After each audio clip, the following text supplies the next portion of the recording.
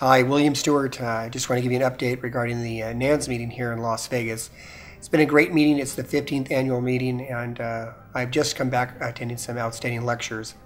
I was fortunate to hear a lecture by a Dr. Linda Page from Medtronic, who discussed granuloma formations in relationships to morphine infusions and discussing whether continuous infusions versus bolus infusions.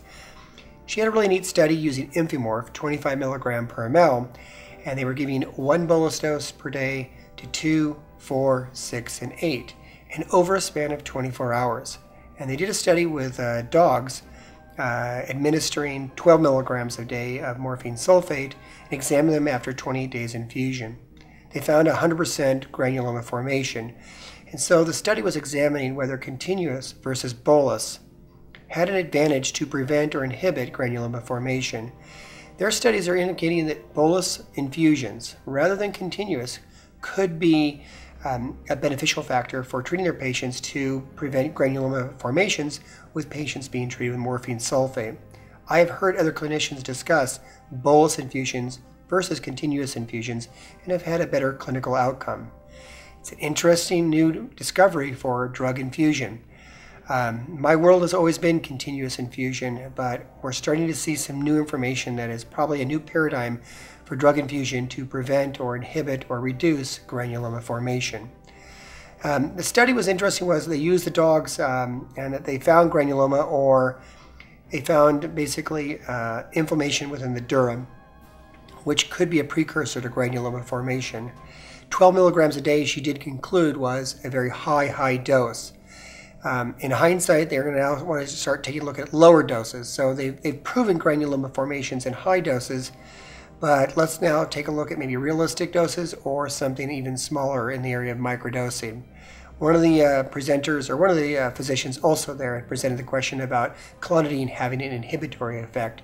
She also agreed that there's more work to be done. It was a great lecture, great talk. Dr. Vizi from the Cleveland Clinic gave a great presentation of bolus versus patient-controlled management of their pain using the PTM pump. Good discussion on bolus treatment as well versus continuous infusion. He found a lot of clinical effects with the patient-controlled analgesia.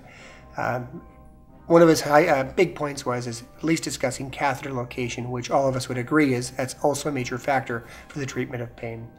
Again, you know what, this is William Stewart from the NANS meeting. I do appreciate this time.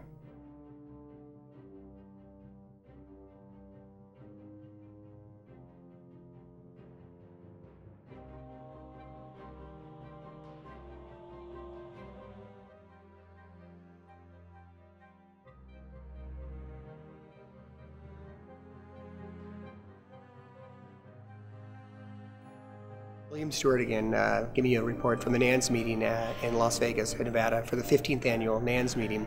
It's been another exciting day for us.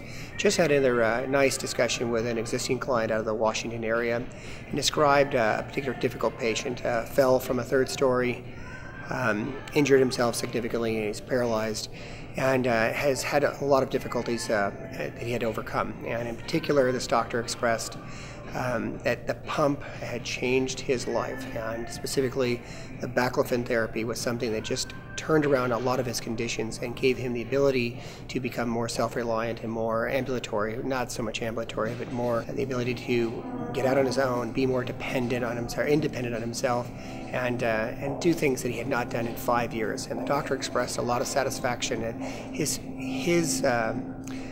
rehabilitation and new life that he has, and specifically due to the intrathecal pump. And I think it was just it's a warming thing for us to hear a clinical outcome of this situation. She expressed a lot of interest in our company and was very happy with our services. They recently had just become new clients, and her joy, or at least her really enthusiasm, she appreciates the kind of service that she gets from Hartley Medical, and I was honored to hear that personally from her. Another great day at the NANS meeting. Take care.